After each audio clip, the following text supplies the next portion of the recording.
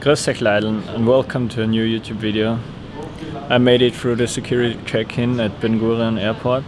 Uploading here the YouTube video, the behind the scenes, and I'm having my flight in like 3 hours, which is pretty annoying because yeah, I don't know who would like to wait for 3 hours just because the security check-in is so difficult for me as a young adult male traveling alone.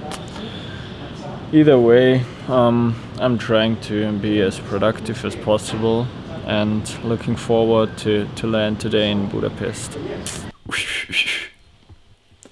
So there I am here in Budapest. Some friends of my parents gave me accommodation, which is really kind and really nice. I appreciate it. Just finishing my brunch kind of, and then I'll drive further to Vienna, from there to Bratislava, which is a bit messed up because it's a longer way, but it was cheaper, so there I am. So, little time jump, there I am in the hood, Salzburg. There's the dome behind, and I'm serving in the Sunday service. I will do the mobile camera, so I haven't done this in a while, looking forward to it, and maybe you get some behind the scenes, I don't know. But yes, I'm so excited, I love this city, oh my goodness. Alright, so there we are behind the scenes, the real professionals working here. And I told them they should look professional. So it's the media house. There is Inno, my guy. Right, and there's the music studio. There you go. This is the current situation. We have this mobile camera I'm operating. This is the stage. You can film over there. This is the environment, and we'll try to do our best to get the most high-end stream you've ever seen in your entire life.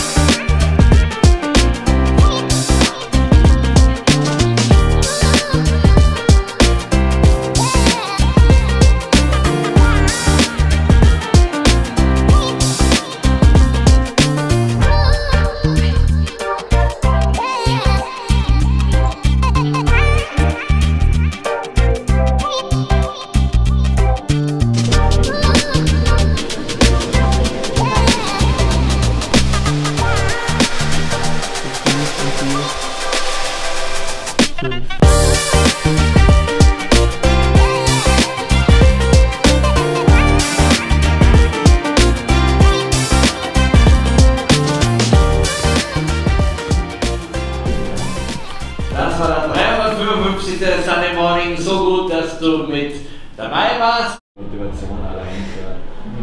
I do like. So, what should I say? Talk to your 1 million people. Okay, so Janine, our big professional camera woman, who Nur is, eine, aber passt gut. yes, who is cool, managed everything, and she looked Joel over the shoulder. He made the cut of the stream today, and yes, I'm done. Amazing. So there I am again on the airport, Vienna. It wasn't supposed to Vienna because I wanted to fly from Budapest, but yesterday I missed my bus to Budapest, and yes, now I have to fly from here to Rome, and from Rome tomorrow in the morning to Tel Aviv.